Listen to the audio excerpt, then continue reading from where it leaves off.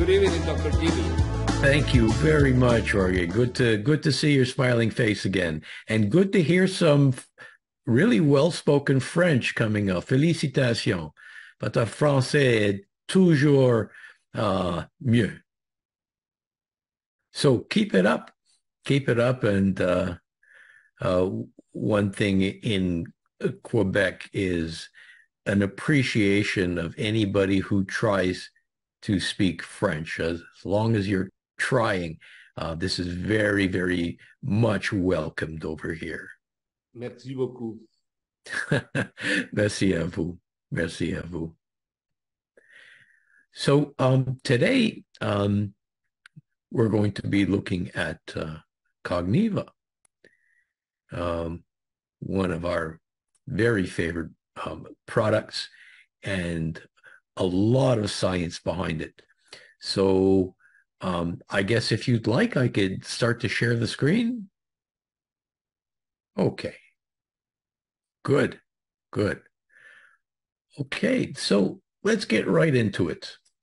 Again, thank you for inviting me to the program tonight. This will be interesting.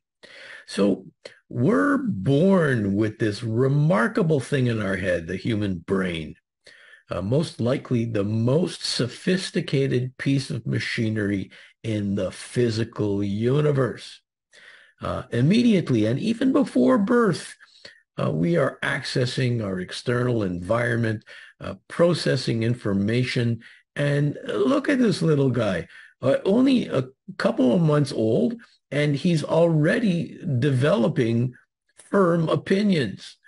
Here, he's upset because he asked for applesauce and he got creamed broccoli. Here's the same kid 90 years later, and he's still saying, I wanted applesauce and you gave me creamed broccoli. So same sentence 90 years later. But clearly, there have been major changes taking place in this brain over the decades. So many things that can change this healthy but fragile infant brain into a worn out machine. Let's look at some of the potential injuries that can take place to this brain. Pollution in the air, in the water supply, in the food that we eat, head injuries, even minor bumps to the head can result in long-term consequences. Poor food choices that are loaded with neurotoxic substances. Now, poor sleep can affect the brain. Multitasking and stimulatory overload, drugs, alcohol, and of course, don't forget about stress and all the other things that come out with our 21st century lifestyle. All of these can clearly be destructive to the brain. But the number one factor that all of us suffer from, and I hope you continue to suffer from it for a long time, is the aging process.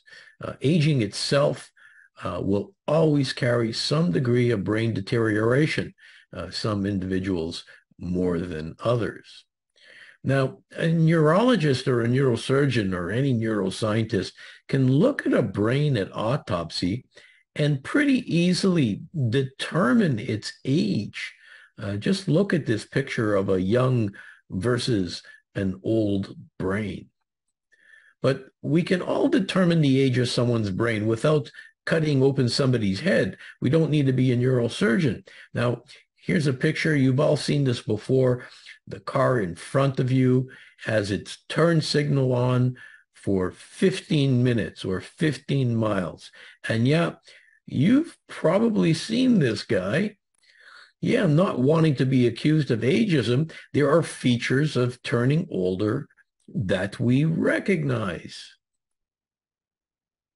And now we have access to new technologies whereby we can actually look into this guy's head without killing him.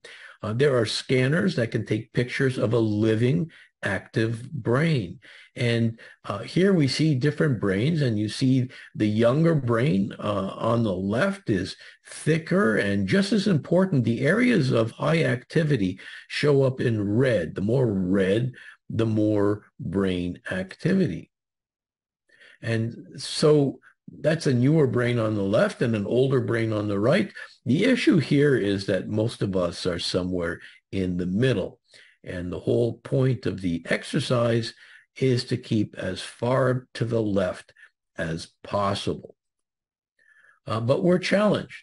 Here's Arnold, relaxed on the left and stressed on the right. Now, remember, we could look into Arnold's head now, and this is what we see. Stress certainly activates parts of the brain. And if these signals are too strong or persist too long, they can damage neurons, brain cells.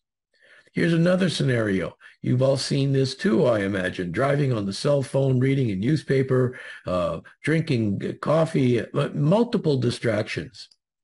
And believe it or not, studies have been done looking at these people's brains. Look at this between distracted driving, major differences easily appreciated on these scans. So it begs the question, what can we do about this? Well, let's start with some simple things you probably already know. Exercise is probably the best thing to preserve brain function. Eating well, of course, avoiding bad habits, paying attention to your medical health. These are all going to be important to your brain health as well. So all of that is obvious, but is there something proactive rather than just regular maintenance that you can do? Is there something like a brain pill? Well, yes. And this is where the field of neurotropics begins. This started getting more and more attention as baby boomers started worrying about their cognition. And what is a nootropic? Well, quite simply, any substance that you take to improve brain function, whether it's memory, attention, focus, creativity, and so on. As some of you may have heard terms like brain food or smart drugs. And these can come in the form of pharmaceutical drugs. These can come as natural products, and even specific vitamins and minerals can be considered neurotropics. One of the first drugs developed is called Adderall. This was intended for kids with attention deficit disorder, but apparently now the largest market for Adderall is the gray market, where university students are accessing this drug for studying. Now, I wouldn't recommend it, but this is a popular thing to do. They use this pharmacological drug for attention deficit, using it to study. Ginkgo is something that's literally been around for thousands of years, also well known for preserving brain function. But these historic herbs fall far behind the efficacy of newer discoveries. And of course, we have to mention glutathione here. Raising glutathione is one of the hottest topics in maintaining and even improving cognitive function. In my opinion, glutathione is the best neurotropic that there is, but there are others.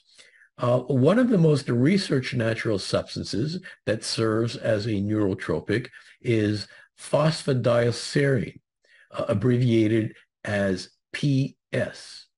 Now, just look at the list of areas that PS has been investigated for: memory, learning, attention, concentration, mood, and more.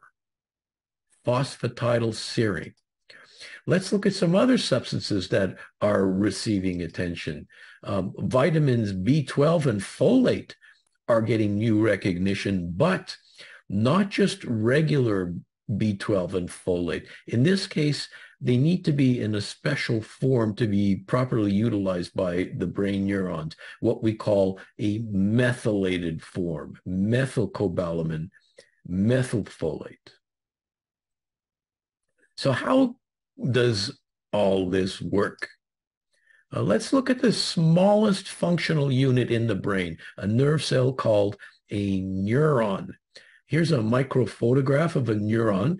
Just looks like a tangled mess. So let's look at a diagram, which will make it a little bit clearer. A neuron has a number of parts to it.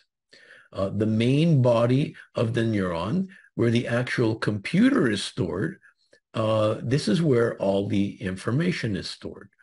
Then there's a long wire that comes out of the computer. Think of this like the telephone wires you see running by the side of the road.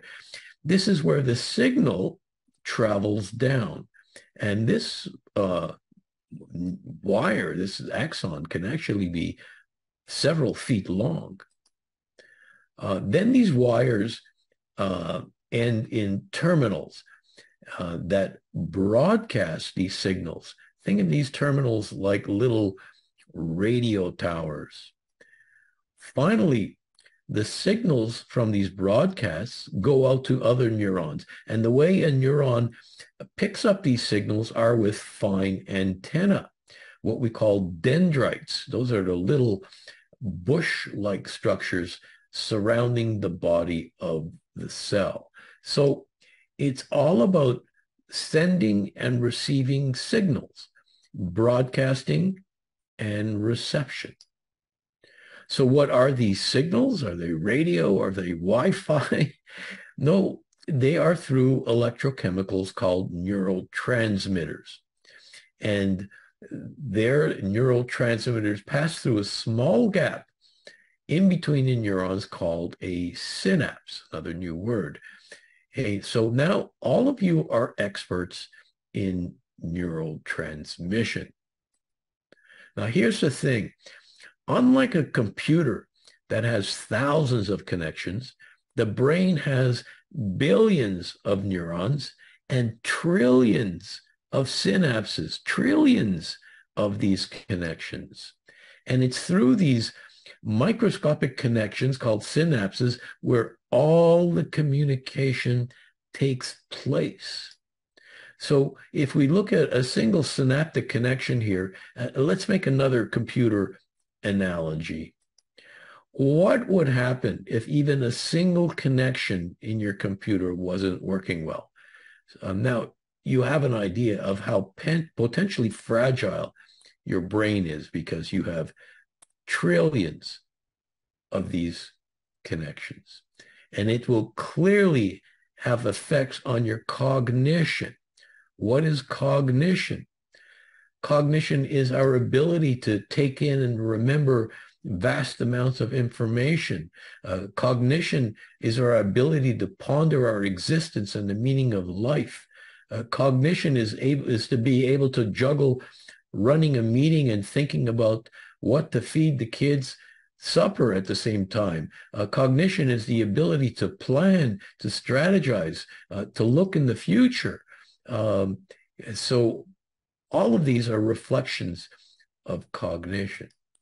And so have you ever felt like this?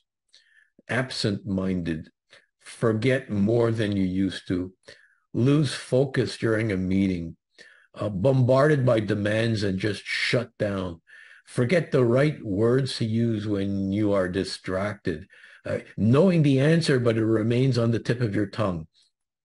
Well, now you can do something. And that's where nootropics can help. Nootropics for long-term memory, like phosphatidylserine. Nootropics for short-term memory and concentration, like green tea. Nootropics like glutathione for the health of the neurons itself. Nootropics like B12 to improve the transmission of electrochemical signals down those long axons. Other neurotropics like chromium and vanadium that are involved in energy management of the brain cells or blood flow to the neurons. Neurotropics that influence the transmission and function of neurotransmitters across the synapse, like choline, methylfolate, methyl B12, and others. Well, we studied all of that. And with that knowledge in hand, we've presented something that I'm really proud of, Cogniva. So the name Cogniva is derived from the word cognition. Now, this word is not part of many people's everyday language. Let's look at something just a little clearer to remember what to answer. What does Cogniva do? Here are 4 important points.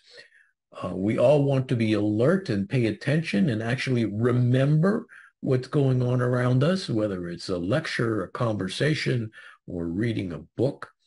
And sometimes we just don't feel up to the task. For me, this often happens mid-afternoon. You know, it's like 2 o'clock and suddenly you want to nap instead of finishing a project. And you want to be able to continue to do all these things into the future. So to summarize, alertness, concentration, memory support, energy to focus, and protecting your brain to last a long, long time. And really, I can't think of anyone who wouldn't want to take advantage of those benefits. I know even college students are trying to access things to help them study and learn. Everything from a Starbucks coffee to some dangerous prescription drugs. Here we can offer something that's actually good for them. And adults, and I include you and me there, who are trying to get a million things done in a day, or better still, all at once. Well, we could use some help. And let's not forget all those baby boomers and beyond who are out there looking for their keys that they lost. Trust me, I see this happen. And remember the explanation of neurons and synapses and how maintaining these connections is critical. We call these neural networks, another computer term. So these connections count. And on the billions of neurons and the trillions of synapses, healthy connections will ensure your best cognitive performance. And that's another root of another one of our unique blends. This word synapse, well, we have developed and branded something called Synapse 50, Synapse 50. The PS stands for phosphatidylserine. And if any of you want to know more about the other different ingredients here, you should be able to access this information in your back office. And if anybody wants to know if there are studies on Cogniva, I mean, after all, you've heard me say many times, research, research, research. Well, yes, if something does not have clinical proof, then we can never be sure that it works. In the case of Cogniva, here is just one clinical trial done on the major ingredient phosphatidylserine. It's received major attention in brain research, and I always like to refer to human studies, easy to find online. So we're looking at, after 12 weeks of use, recognition, memory recall, executive functions, mental flexibility, all of them improved. And you could check out all of the other important components we've added to Cogniva. And that's your homework if you're looking to learn more. We spoke about the PS. Chromium increases brain glucose transport and provides neural energy. Vanadium is an essential micronutrient for normal neurochemical metabolism. Choline is a critical component of brain cell membranes and neurotransmitters, and boron is a trace element involved in neuronal energy utilization. So all of these are in the Cogniva. So Cogniva is there for all of you to take advantage of. Give yourself both short-term benefits and long-term benefits, and we hope you get even sharper than you already are. So there we go. Amazing. Amazing, as always, Dr. Jimmy. Amazing. And I want to open the mic, or I want to open the chat to let you drop the questions that you may have. And well, I will start as always. I have like this every time I hear you, every time I get amazed about all the things that we have, the amazing benefits of our products. So I will drop my first question. Doses. Is it good to take more than 2 or 3 or 4? Because at some level, and it probably happened to me, and probably many of you have the same problem, you get this, I don't know, like this concentration that you want to, and then you become addicted to this because you are taking one and then the other one and then the other one, and the flavor is good. So is that enough, like a amount of chews that we should be avoiding taking? The only issue that you'll run into, and that's from the green tea component, is that it may make you hyper alert to the point where you can become anxious or nervous or not sleep that well at night, because the green tea supplies you with natural green tea caffeine.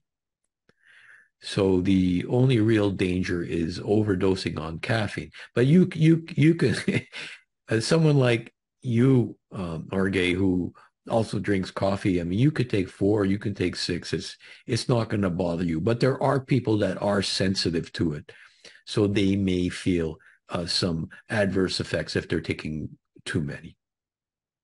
Good to know.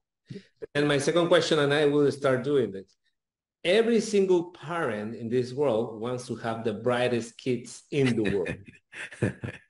So you know where my question goes. Like everybody wants to have the best kids, like best students, best in everything.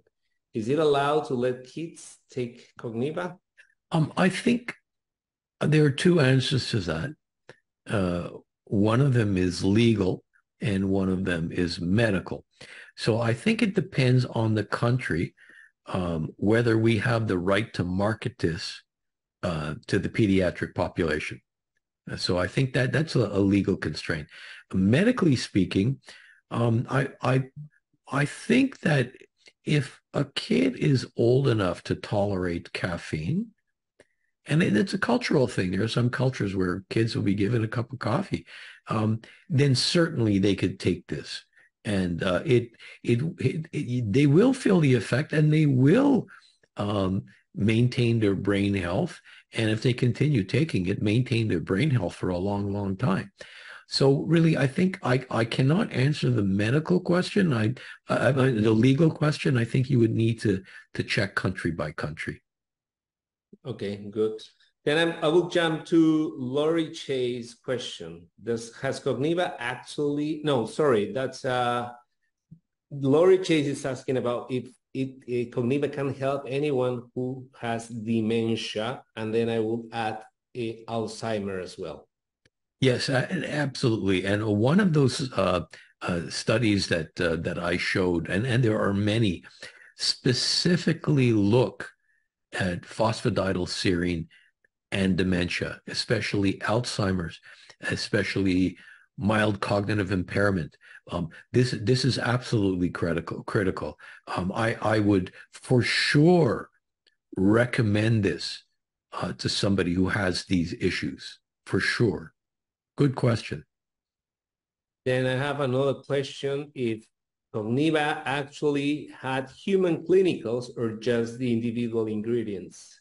No, it's the individual ingredients.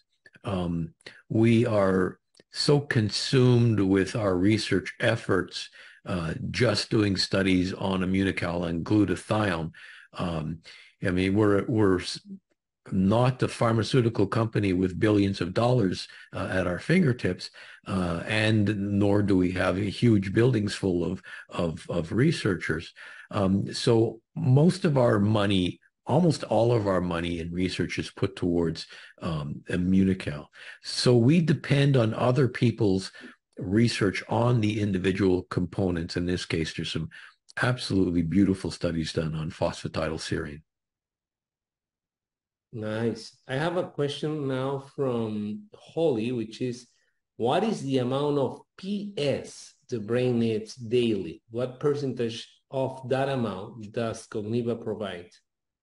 I believe the dose in Cogniva is 100 milligrams. You can find products with more than 100 milligrams, but again, we try to keep the dose low so that it can be tolerated by everybody.